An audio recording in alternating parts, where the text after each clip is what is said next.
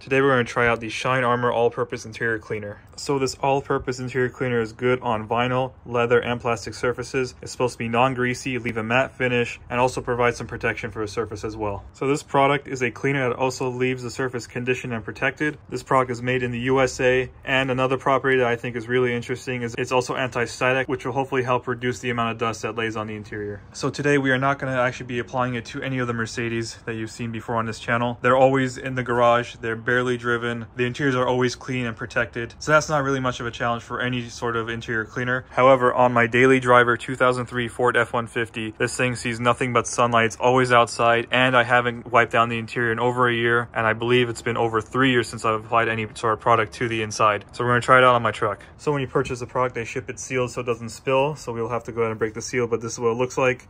Instructions are right here, pretty simple. Spray directly onto the microfiber towel, wipe the surface, and then switch to another folded towel and wipe it off. And it's recommended to reapply every 3 to 4 weeks as needed for maintenance. So here are my 2 microfiber towels, one to wipe the product with and then one to wipe it off. All right, before we begin, let's go ahead and take a look at how bad the interior looks on this. So the door panel looks pretty bad. It's definitely seen some better days. It's really dry. It's never been conditioned, and of course it's really dirty. So some of this stuff might not come out. Some of this is actually just dye discoloration from the material. Hopefully it gets a lot of it out, but I don't expect it to get everything out because this material is of course just damaged. So this is a combination of vinyl and plastic. The steering wheel is all vinyl. The dash is plastic. It's extremely dirty. And then pretty much the same wear on the passenger side, just slightly less. So just slightly less worn on the passenger side, but still pretty dirty. So this car sees a lot of sunlight, and it's actually kind of a miracle that the dash is intact. There's no cracks, there's no imperfections in it. It's just pretty dirty. So when you apply this product, it will leave a layer of protection behind to hopefully prevent any damage to the plastic from sunlight. All right, we got our sprayer ready, our microfiber ready, and I'm wearing gloves as well, just as a precaution. So let's get started. All right, so we're going to use one microfiber to spray the product on and another one to wipe it off. So let's go ahead and get started. Mist it on. Start wiping.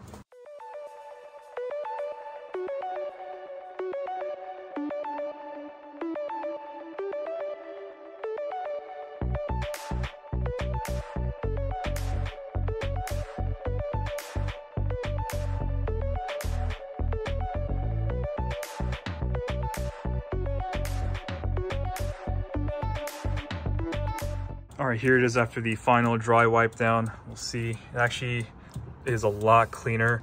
It's probably hard to pick up on camera, but this is a significant improvement over what it was. The color is even better. It's just deeper and richer. It looks and feels matte, and it's not greasy at all. There was a ton of dirt that came off of here, just like big little chunks that you just couldn't see. So of course I applied a lot up here, but just too much sunlight exposure here. This part's really just super sun damaged, but it did make an improvement. Parts like right here versus right there, and it got a lot of the dirt off.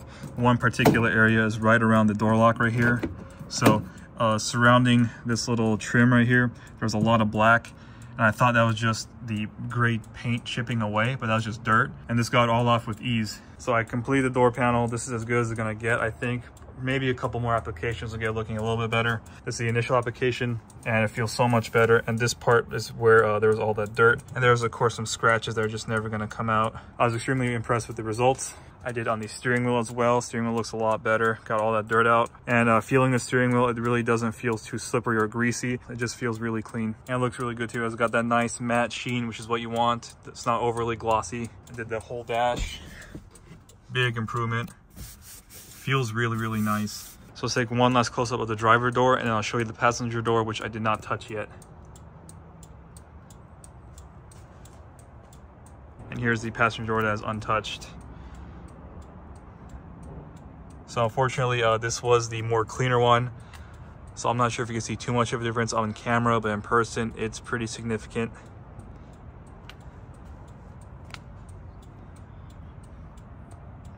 And here's the dash. This was a big improvement. Super nice finish. Wiping it down, I did discover that there was a small crack right there, so hopefully this product will prevent it from getting any worse. So you can see the finish looks really good. It's not like super glossy and greasy, and it doesn't feel greasy at all. Like I could touch this and my hands are fine. All right, so now this door sill is made of plastic as well. I'm gonna go ahead and spray directly on there. I'll go pretty aggressive on this one and see how much a difference it will make. So let's take a look. Pretty dirty. And I'm not going to vacuum, so just ignore all that. But let's check out how much of a difference it makes on this door sill. So I'm just going to spray directly on here, which is against the instructions. However, this definitely does need all the help it can get. This product actually has a kind of a citrus smell to it. It's only when you're spraying it. It doesn't actually leave a smell behind, which I really like. I don't like products that smell too much. So go ahead. And this is already really wet from doing previous applications. So go ahead and wipe it down as much as we can.